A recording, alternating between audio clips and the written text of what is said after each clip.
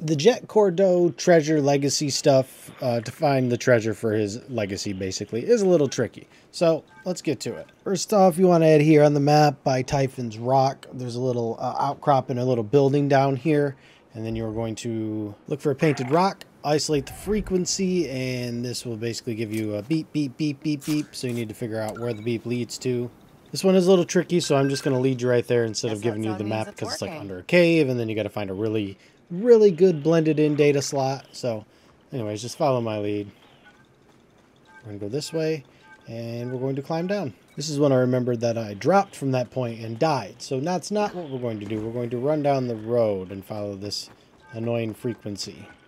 Whoa, whoa. Keep on going this way. Then you want to start running towards the orange rocks and the caves. Your scanner will start to go a little haywire. That's good. That's what we want. Run through the gap. Keep following the path. We are going to have to go down into that little cave down below. Let's drop down here. And head inside the cave.